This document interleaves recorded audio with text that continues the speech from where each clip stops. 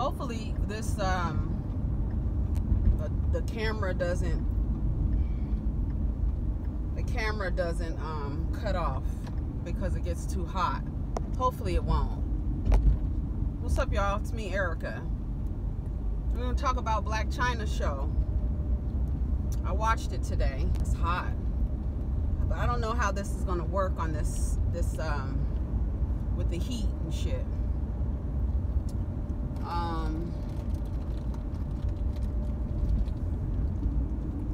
What's your favorite color, Starburst?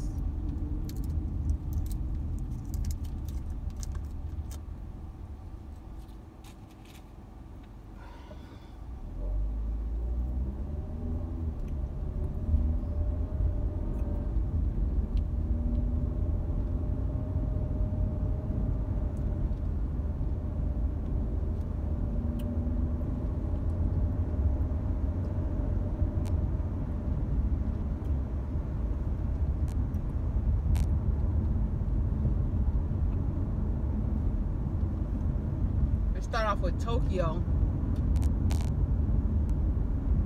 not Tokyo, introducing Chyna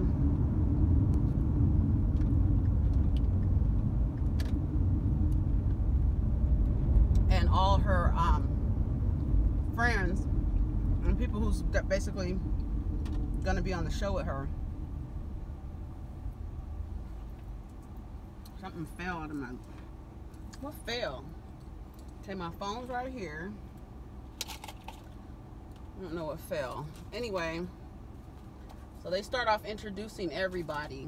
Treasure, Ashton, Jamal, and Preshie.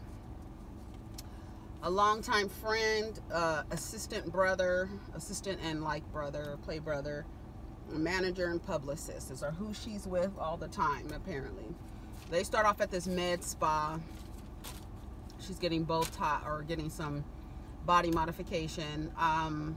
She seems to be very unapologetic about her surgeries or things that she's gotten done, but she's very meticulous, it seems like, based on this episode and then other, not, you know, just other times she's been in interviews and such like that, that she is very much into body modifications and has no issues with talking about it. And I guess that's good, because a lot of people, if you don't, I mean, if you have it and you want to correct something that makes you feel better about yourself, you know, go ahead and do it. But she's talking about her mom and telling her Ashton and Treasure, telling them that she has invited her mother out and she sent for her mom, and her mother's coming out. And in her interview, I just wrote down some things that Chyna was saying, which was like, and I just want to, I don't know, it's the things that she's saying is just a typical things that people say when it comes to their parents and the relationship they have with their parents. I need my mom. I don't have a choice. It's my mom. She has an entitled personality, and her kids need their grandmother. Okay, well, I mean, everybody, yes, people need their mother. Your children need their grandmother. Those are two very true statements. But do they need that type of grandmother and that type? Do you need that type of mother? You understand what I'm saying?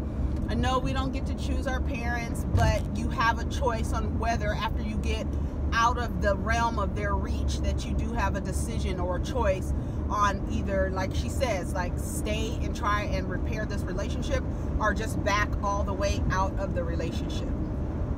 Treasure says that she has no issues with Tokyo, but Tokyo has issues with her. And then Ashton also says that he has an opinion about how she goes about communicating with Chyna via social media. Said they haven't talked in over a year, I guess that's what it said. Treasure gets a phone call while they're in the med spa, and her son looks like he is in the school to prison pipeline type situation. He's 15 years old, getting in trouble. He's on probation for whatever reason, and because he wasn't showing up to school and came to school with paraphernalia, he violated his probation, so now he's going to juvenile hall. And I mean, this is how they do our children. You criminalize child behavior instead of getting him help and finding out why he's doing these things. You put him in jail, and it just helps the jail, the prison industrial system. It just helps that. It doesn't do anything. They're not going to help that boy. He's going to probably go into, you know, just be criminalized and not be able to do anything and just keep going in and out of jail. And that's the goal ultimately for little black boys in America. So she said she was upset because she said she had just cussed him out via text, whatever. So they get to Tokyo and they start talking about, I didn't know Tokyo was born in Dominican Republic. I didn't know that she was Dominican. I did not know that. Apparently she's 49 years old, but I thought, so I'm confused at what age does she have Chyna. So I'm assuming between 16 and 18, because some things are saying she's 47 and Chyna's 31. Somebody's not being honest about their age. And then she, like, I went online and said she was 47. Then she says in the scene, I'm 49, I'm about to be 50. But then I thought Chyna said her mother had her when she was, you know, a teenager. So I don't know how that goes. And apparently Chyna left home at 16 years old. So I'm trying to think, what kind of mom do you think you are where your child wants to get away and leave at 16 years old? Like, what is that about? So she said she wanted to take Chyna to court so she can see her grandchildren. Sorry, lady, you have unless something happens to her, you have no rights over those kids, period. And that's it. She has a book coming out. I don't know who would be interested in buying the book. Chyna is not that big of a star to want to hear from her mother. You know what I mean? It's not like, we don't want to hear from you. I mean, I'm just being honest. Nobody wants to hear what the fuck you have to say. Like, who gives a fuck? Apparently she bought Chyna bought her a car. I don't know what kind of car it is, but they disabled the car to where she can't drive it, and it's sitting in the driveway. So whatever kind of car it is, she said it was a $40,000 car. I noticed a lot of comparisons, a lot of, I have it, since you have it, I'm entitled to what you have, or I'm entitled to a piece of what you have just because I'm your mother. No matter what kind of mother you are, she does, like Chyna says, have this personality of entitlement. And a lot of parents that parent from a type of hierarchy parenting style. Again, you know, I'm big, you're small, I'm smart, you're dumb, you're the kid, I'm the adult. Whatever I say, you got to respect me. It doesn't matter how I speak to you. It doesn't matter what I say to you. It doesn't matter how many names I call you. I'm your mother, and so you are supposed to respect me. You're supposed to abandon your self-respect and your dignity in order to show me respect. Even if I'm spitting in your face, even if I'm getting in your face, even if I'm violating your personal space, I'm your mother and I have that right. There are a lot of parents who believe like that. Mothers and fathers who believe like that. And a lot of children who believe like, I don't have a choice. This is my mother. I have to deal with this. And that's a lie. And I keep telling people that's such a lie. It's a lie that you do not have to, you know, subscribe to, and you can unlearn that. And you know, the scene with Treasure and Chyna talking about both of their mothers, as you can see, this is a Sicilic thing, right? Both of them have issues with her mother. And then I noticed Tokyo mentioned, what did your grandmother do to you for you? So I'm assuming she's talking about her mother.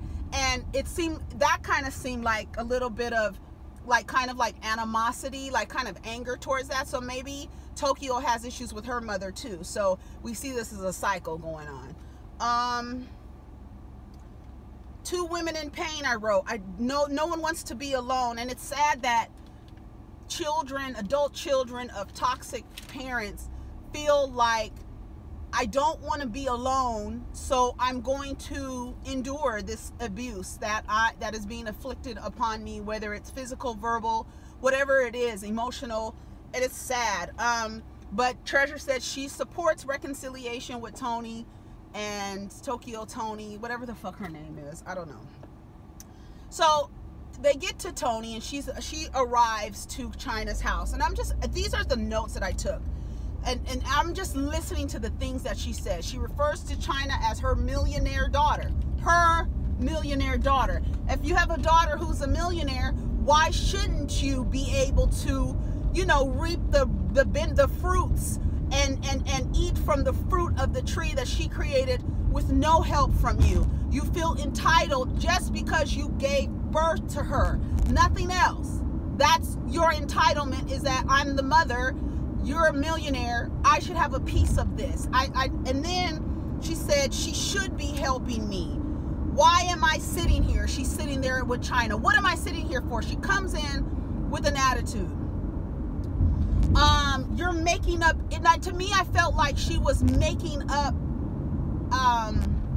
I think the only way that Toni knows how to relate to Chyna is through creating conflict. She does not know how to just exist, and it has to be some type of conflict, because maybe that's what she learned on how to deal with your children, is by creating conflict. You can't just get along with them. It has to be some type of argument or something that's happening. She keeps telling Chyna, what's your issue? Chyna keeps saying, I don't have an issue. Well, you're lying, Chyna. You clearly have an issue with your mother. You clearly have an issue relating to your mother. And you clearly have issues not knowing how to resolve conflict when conflict arises between you and your mother. Because both of you, neither one of you, know how to talk and express yourself in a healthy way. Because it seems like Toni learned that from her mother, your grandmother. And it seems like you've learned how to communicate from your mother. So the style in which you communicate with her is toxic as hell, and it's really sad to watch. I'm not about to lose what I have, Chyna says. Right, I'm not about to lose what I have for you. You're in here, you come in here like you big and bad. She's very combative, very confrontational, very much the aggressor, I see. And then there's parts where Chyna is like trying to hold her and hug her, and her mother is like not receptive to it. And then she starts calling her disrespectful. Chyna says, you were never there, and I'm trying to be polite, and you were never there for me. And she's like, what's your grandmother? What does she buy you, your grandmother? So it seems like there's some issues with the grandmother. And then Chyna says, that's why King and Dream are not here, because they're not going to be able to see this. And here's the thing.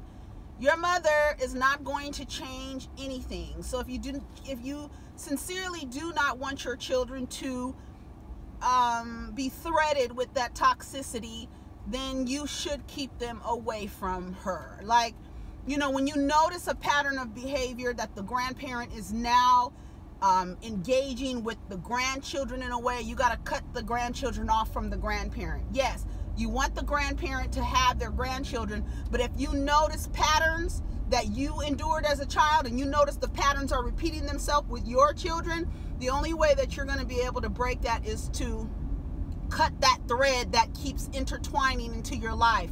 Her mother, you got to cut your mother off. It's unfortunate that she feels like she needs this woman. It's clear that she doesn't actually need her. She needs to find a mother figure outside of this woman. This is not the right person to be your mother. And that's like sucks to say, because she gave birth to her, but that's not the right. You need to find you another mom. You need to choose another mother. You have a choice, and choose someone else to mother you. The way that Candace is choosing Karen to be her mother type figure. You understand what I'm saying? Just find a mother figure in someone else. And I know it's difficult. I've found it difficult in some senses, because I don't know. I just don't think that is if you don't want your kids to see it, you're gonna have to cut her off, because she's not gonna change. So her mother starts name calling. She called her a weirdo. She said she was bipolar. She said she had mental illness. She touches her hair. She's violating her space. I don't know what your mother, I don't care what your mother has done, she says in an interview. I don't care if she's tricked you out to 20 men or whatever, to an army of men or something. You're still supposed to respect your mother. That's a lie. That is just a lie. And that's not something that you have, that's a lie. It's a lie. There's no other way around it. It's not true. So anybody who has subscribed to the idea that your mother can do anything to you and you still have to respect her because that's your mother, that is a lie. Full stop.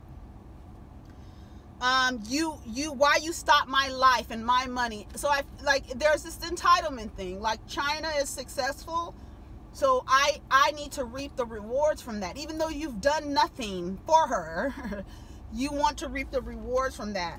She keeps comparing her things to what Chyna has. So I don't know if her mother is kind of jealous, and so the jealousy the jealousy intertwined with entitlement is really toxic. It is not. And then, you know, they always say about friends, and I heard Oprah Winfrey say this: you cannot be friends with anyone who envies your life. And that goes for your parents. Anybody, you cannot have a relationship with anyone who envies your life. It'll create a toxic environment. It'll create an energy of jealousy. It'll create an energy of competition. I know people have been in relationships with friends and you find out this friend is in competition with you and you didn't even know it. You understand? And you just can't have a healthy relationship with somebody who wants your life. And that's just what it is. At one point, she called her mother by her government name. I didn't catch it, but she called her a different name. She called her like a nickname, and then she called her another name. And I was like, oh, that's Tokyo's name. And maybe she thought she'd call her by her real name. It'll kind of snap her out of this fucking fog that she's in. But that lady is far gone. And I wouldn't be surprised if she's addicted to some type of substance. But something's not right with that lady. And like, I know that parents can be like overbearing, and the way that she is, I know that some parents can be like that, but to me, I feel like it's some type of unbalance. It's some type of imbalance there. It's not like she's a horse on a carousel. Like, something's not right with Toni. Okay, she gets in Chyna's face. You need a therapist. You need a therapist. And then then Chyna blows smoke, not in her face. And let me tell you, one time my mother caught me with cigarettes, and I was a teenager. She caught me with cigarettes, and I lied about it. I said that they were my friends, but they were I was so stupid because they were the exact same brand of cigarettes that my grandparents smoked, right? So I'm trying, you know, kids, we practice and things, we experiment with things, and I was experimenting, trying to figure out if I wanted to smoke because my grandparents smoked and whatever, you understand? So because I lied, my mother made me eat the cigarettes. And when she was making me eat the cigarettes, I spit the tobacco out of my mouth naturally as a normal reaction to eating tobacco. You would naturally want to spit it out because it doesn't taste good with all the chemicals and everything else that's in cigarettes. It doesn't taste good. So as I spit it out, she yells and gets more upset and says, "Why would you spit at me?" So exactly when Tokyo did that, I was like, her mom is a fucking bitch, because she did not blow cigarette smoke in her face. She blew it that way. And you're just looking for a way to have conflict with this girl, and it's sick. It's really sad to watch. It's just really sad to fucking watch. Then she tells her, be a real woman and say what it is. Now, let me tell you something, Tokyo. A real woman would have slapped your fucking ass down to the goddamn ground and stomped your head into the fucking countertop. No. You do not tell somebody to get in your face like a real woman. I understand what you're trying to say or whatever you're trying to provoke this girl, but a real woman would have knocked your bitch ass out. And that's just what it is. And that's period. And that's period. You swear you the shit. See, there's a lot of jealousy going on there. A lot of threats. She tells her to suck a dick. They're getting into it. She says, suck a dick. Chyna said, no, you suck a dick.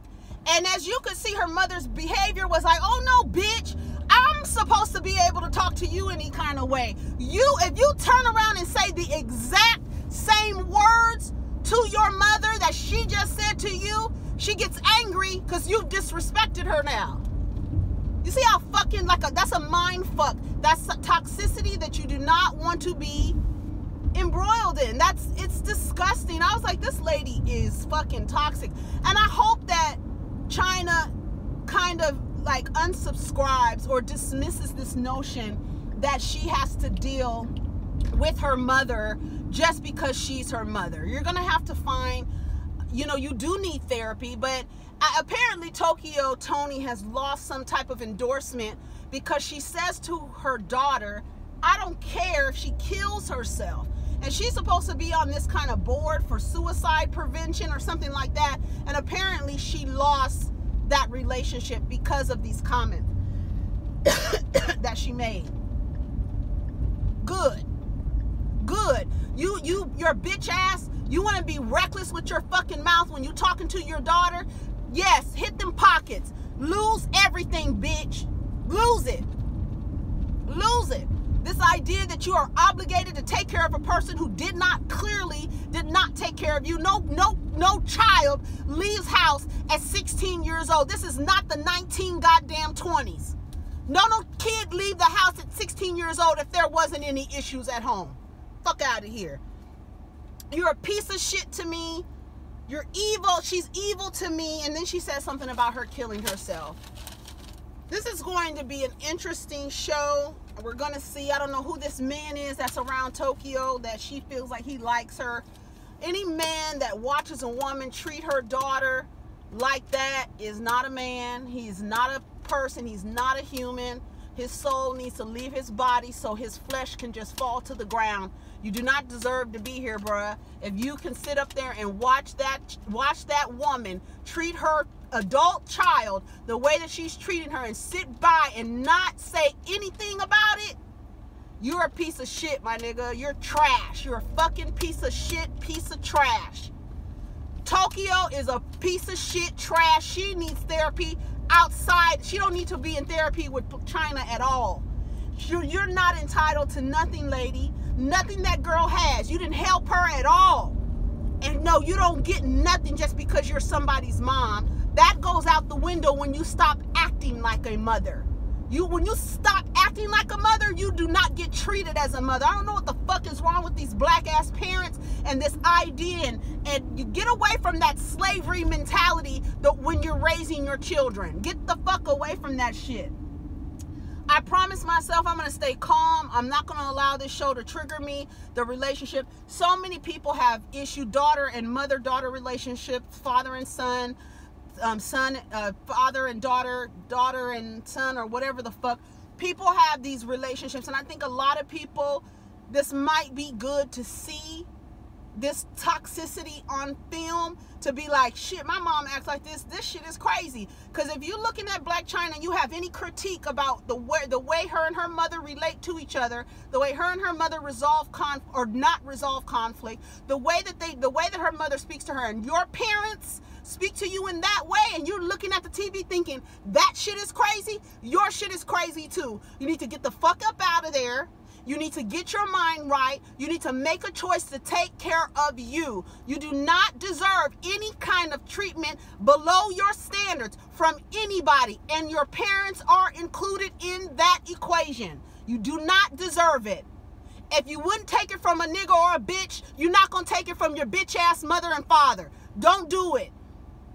That's all I got to say. Take care of each other and protect your energy. Peace.